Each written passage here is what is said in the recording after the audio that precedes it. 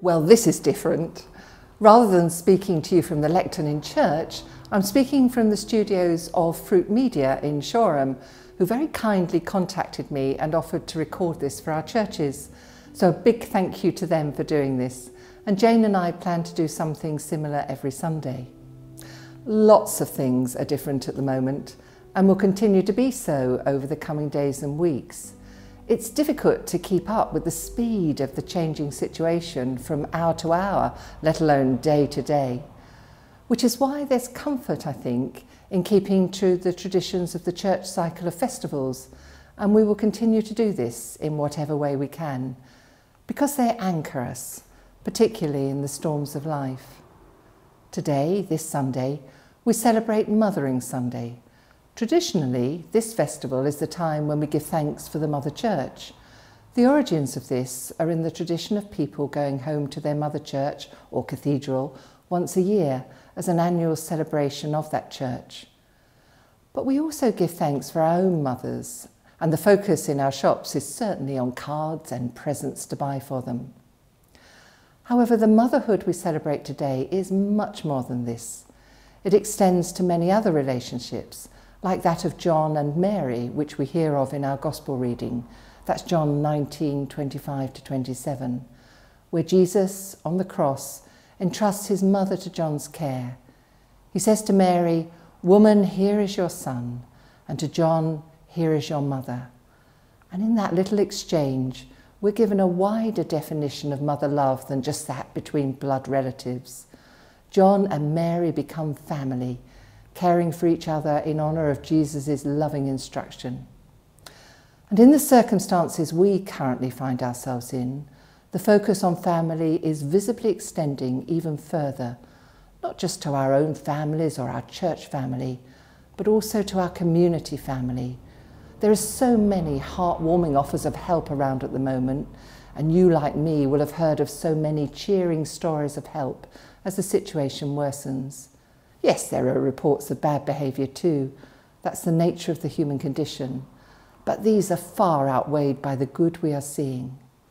In our reading from the letter of Paul this morning, we are encouraged in this to extend our love to everyone. He writes in Colossians chapter 3, verses 12-17, some beautiful words. Let me read them. As God's chosen one, holy and beloved, clothe yourselves with compassion, kindness, humility, meekness, and patience. Bear with one another, and if anyone has a complaint against another, forgive each other.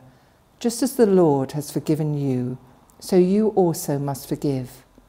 Above all, clothe yourselves with love, which binds everything together in perfect harmony. And let the peace of Christ rule in your hearts, to which indeed you were called in the one body. And be thankful. Let the word of Christ dwell in you richly. Teach and admonish one another in all wisdom, and with gratitude in your hearts, sing psalms, hymns, and spiritual songs to God. And whatever you do, in word or deed, do everything in the name of the Lord Jesus, giving thanks to God the Father through him. So let us take heart from St. Paul's words and from all that Mothering Sunday is about, and build on all the good things happening in our communities. So many people are offering to help in practical ways, shopping, delivering food and prescriptions to the housebound. And if you can't get out, you can, what I call, make a visit on the phone. As well as social media, let's not forget the power of hearing a friendly voice on the phone. As the BT slogan told us 20 years ago, it's good to talk. We can all do that. And we're all urged to take part in a national day of prayer and action for the coronavirus this weekend by lighting a candle in our windows at 7 p.m. on Sunday, in the words of Archbishop Justin Welby, as a visible symbol of the light of life, Jesus Christ. Let's do it. And we can pray for each other, for those who are sick, for medical staff and carers, for those in danger of losing their livelihoods, for those in authority having to make such difficult decisions, for the anxious, the lonely and the isolated, for the situation across the world, and so much more, some of which is known only to each of us personally. Our churches here in Shoreham, St Mary's and the Church of the Good Shepherd, remain open for private prayer daily from 9 till 6, for people to come and sit a while, maybe light a candle. My prayer is that the churches and all of us across the community may emanate the love of God and offer friendship and sanctuary in these challenging times. And please feel free to contact us if it would help to talk. Our contact numbers are in the newsletter and prayer letters on the website and in church. Let me finish with these prayers. Let us pray. Keep us, good Lord, under the shadow of your mercy in this time of uncertainty and distress. Sustain and support the anxious and fearful, and lift up all who are brought low, that we may rejoice in your comfort, knowing that nothing can separate us from your love. In Christ Jesus our Lord. Amen. And now we have the Collect for Mothering Sunday. Merciful God, whose Son, Jesus Christ, the child of Mary, shared the life of a home in Nazareth and on the cross, drew the whole human family to himself. Strengthen us in our daily lives, that in joy and sorrow we may know the power of your presence to bind together and to heal. Through Jesus Christ, your Son, our Lord, who is alive and reigns with you in the unity of the Holy Spirit, one God, now and forever. Amen.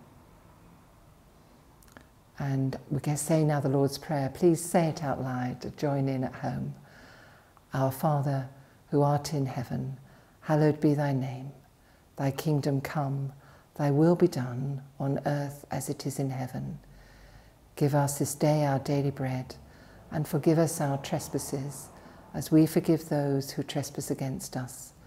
And lead us not into temptation, but deliver us from evil. For thine is the kingdom, the power and the glory, forever and ever. Amen. And may the peace of God, which passes all understanding, keep your hearts and minds in the knowledge and love of God and of his Son, Jesus Christ our Lord. And the blessing of God Almighty, the Father, the Son, and the Holy Spirit be among us and remain with us always. Amen. Stay well and keep in touch. God bless.